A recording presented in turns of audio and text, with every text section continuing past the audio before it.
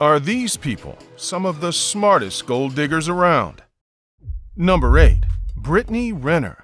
Back in 2020, Instagram model Brittany Renner married NBA star PJ Washington, a union between two types of people that goes as well as peanut butter and jelly. But it also seems that professional athletes are a pretty standard target for gold diggers from Instagram. So, was this true love, or was this gold digging? Surprise, surprise. 2 weeks after having a kid with him, she filed for divorce, allegedly receiving $200,000 in child support every month. That's a truly crazy number, especially for such a short relationship. The two met at a game at the University of Kentucky before his NBA career. Maybe she was acting like a talent scout, making sure that her future husband would make it into the NBA. After the messy breakup, Washington made a bunch of vague tweets that were almost certainly about Brittany. He wrote about how he can't stand liars and that you'll always reap what you sow. In 2018, Renner posted a video saying that you'll get a lot of money if you get with an athlete because they're dumb. Her words, not ours. If only someone had shown Washington this video before he ended up marrying her, he could have saved himself a lot of money. Hall of Fame NFL player Deion Sanders, who coaches at Jackson State University, had Renner talk with his players. Renner told them to scrutinize their relationships from this point forward in what was basically a watch out for gold diggers talk. Everybody has a motive. Number 7. Amy Irving. Amy Irving is an actress who starred in the original version of Carrie and the Oscar-winning Amadeus. She was going to be in Raiders of the Lost Ark as well, but breaking up with her then-boyfriend Steven Spielberg kind of messed that up. However, they worked out their problems and ended up getting married in 1985. Sadly, their marriage only lasted 4 years. Spielberg thought he could get out of giving her half his money because they signed a prenup, but this wasn't a normal agreement. Nope, they wrote their prenup on a napkin. The couple signed the napkin, but the judge didn't consider it legally binding.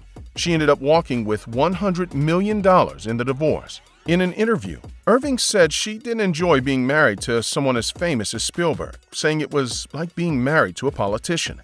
A few years after divorcing him, she married another director, Bruno Barreto. Their marriage lasted 9 years, and then she moved on to her third director husband, Kenneth Bowser Jr. She definitely has a type, and if you're an actress, it can't hurt your career to have your type be famous directors. Number 6. Gabriel Aubry. In 2014, a judge ordered Halle Berry to pay child support to her ex, Canadian model Gabriel Aubry. She originally had to pay him $16,000 a month, which equals to $192,000 a year. He was basically making as much as a doctor because he broke up with Halle Berry. After some legal negotiation, Aubry only got $8,000 a month instead. His free money was cut in half, but he was still getting more than most people ever get for their actual job. Berry also had to pay him a retroactive support payment of $85,000. On social media, Berry has described these huge child support payments as extortion. The two of them had what can only be described as a wild breakup. Berry's then fiancé, Oliver Martinez, performed a citizen's arrest on Aubry.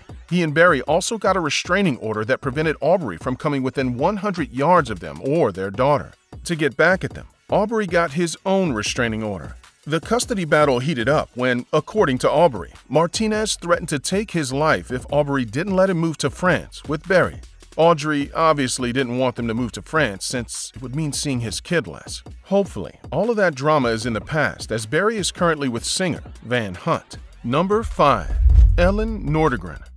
Elin Nordegren's divorce from Tiger Woods in 2009 was a massive media event. Woods admitted to cheating on her after his car accident and publicly announced that he was retiring from golf to focus on his marriage. He must not have focused enough because they still ended up getting divorced. Nordegren's sister, who's a lawyer in Sweden, helped her win $100 million from Tiger. She spent $12 million of that to buy a massive mansion in Florida. After Tiger, Nordegren started dating Chris Klein, a billionaire oil tycoon. He was 22 years older than her, so there were some questions about her intentions. Was she dating him for his good looks and charming personality? We don't know. Unfortunately, Klein died in a helicopter crash in 2019. Nordegren's next man was NFL player Jordan Cameron. Number 4. Kim Kardashian. Clearly, Kim is mega rich today, but that wasn't always the case. Back in May 2011, Kim Kardashian got engaged to NBA player Kris Humphries. He was playing for the Nets at the time, and they'd been dating since October 2010. They got married on August 20th. Ever the savvy businesswoman, Kim released a wedding-themed perfume called Kim Kardashian Love. At the same time, the wedding was also accompanied by a two-part TV special all about the preparation and the actual ceremony itself. Most people lose money on their wedding, but Kim profited off the whole thing. After just 72 days of marriage, Kim filed for divorce, claiming they simply had their differences. What were these differences that she didn't notice 72 days prior? The world may never know. Many people at the time said that the whole thing was a publicity stunt to promote the Kardashian brand and reality show. If that was the case, then it worked. A man who claimed to be Kim's former publicist, Jonathan Jackson, supported the theory that it was all for publicity. His name, like Kardashian's, has alliteration, so maybe he's telling the truth. He came out and said that the whole thing was staged and was just for money. Kim responded by filing a lawsuit against him and saying he was lying. They settled the case and Jackson publicly apologized. But that doesn't necessarily mean he wasn't telling the truth. After the 72-day marriage, a petition circulated around the internet trying to remove all Kardashian-related programming from the airwaves. It didn't work, although we're sure some people wish it had. Number 3. Crystal Harris. In January of 2009, Crystal Harris began dating someone who was 60 years older than her, Mr. Playboy himself, Hugh Hefner. He was 83 at the time and she was only 23. When she was born in 1986, he was already a 60-year-old man. Was this gold digging at its finest? Crystal was Hefner's third wife, but she almost wasn't his wife at all. Just 5 days before their planned wedding, she suddenly and unexpectedly broke off the engagement. But they ended up working it out and got married anyway. It would have been awkward if they hadn't gotten married, since that month's issue of Playboy had the headline, "Introducing Mrs. Crystal Hefner." The two remained married until Hefner died in 2017. Crystal wasn't in Hugh Hefner's will, and they had a prenup, which meant she was unlikely to get anything if they had divorced. But because they were married at the time of his death, she was still entitled to a pretty big payout. She got $7 million and inherited a $5 million house in Hollywood Hills that he had left in a trust for her. The rest of his $45 million fortune was split between his kids and different charities. Crystal has always maintained in interviews that she married Hefner because they were in love, and money had nothing to do with it. The public has been understandably skeptical of this version of their relationship. Number 2. Oriane Sive. Oriane Sive and her ex-husband Phil Collins have not had the most graceful divorce.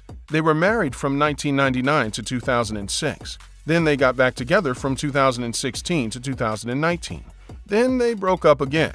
It's been a roller coaster, and their latest legal battle is over their Miami mansion. Phil Collins attempted to have Sive kicked out of the mansion in 2020 after he discovered that she had secretly remarried and moved her new husband into the mansion. Understandably, Collins didn't want a strange man living in his house. She argued that since she had lived there for 6 years, it was just as much her house as it is his, even though he's the one who actually bought it. Sive refused to leave and claimed that she was entitled to half of the mansion's value under a verbal cohabitation agreement. Unlike written agreements, these sorts of verbal agreements can be a lot trickier to verify. In her official filings with the court, Sive included a variety of insults aimed at Collins, including remarks about his hygiene and performance in the bedroom. However, a judge ordered her comments removed from the record. Besides, social media is a better place for that sort of thing, not official legal documents. Phil Collins paid Sive $47 million in their official divorce settlement. But this must not have been enough, seeing as how she's after the mansion as well. However, she's not in desperate need of a house. She already has her own $5.5 million property in Fort Lauderdale. It has 6 bedrooms, a pool, a spa, a home theater, and a dock that's so big you can park a 90-foot yacht right by the house. Her new man, Tom Bates, has worried that his own musical career will live forever in Collins' shadow. Bates said that he's actually a lifelong Collins fan and has nothing but respect for him. Collins fans may not necessarily share this love, however. The two of them didn't stay married for long. They got divorced in 2020. Sive blamed the pandemic, claiming the emotional stress of quarantine caused her to act out of character. Number 1. Evelyn Lozada. In a radio interview, former NBA player Antoine Walker claimed that his longtime girlfriend, Evelyn Lozada, wasn't what the public thought she was. Lozada, a star on the reality show Basketball Wives, benefited from his NBA career. She and her family got plenty of perks because she was dating someone who made $100 million playing basketball. But, according to Walker, when he lost all his money in the 2008 financial crash, she broke up with him. He realized she might not have been dating him for his charming personality. They started dating in 1999, and she became famous in her own right by being on Basketball Wives. After this interview came out, Lozada said that she wasn't just dating him for the money. On Twitter, she said that he needed to move on and that she broke up with him because he was cheating. However, her romantic life after Walker does seem to indicate that she has a type, that type being rich athletes. She was married to NFL star Chad Johnson, aka Chad Ochocinco, for less than 1 year. They were together from July 2012 to September 2012. After that, she moved on to her third sport when she began dating baseball player Carl Crawford in 2013. In December of 2013, they announced that they were getting engaged and had a son together the following year. But then, in 2017, they ended up calling off the engagement. Click to watch one of these next videos and let us know in the comments section who you think should have made it on this list. Or better yet, let us know if someone on this countdown shouldn't have been on here.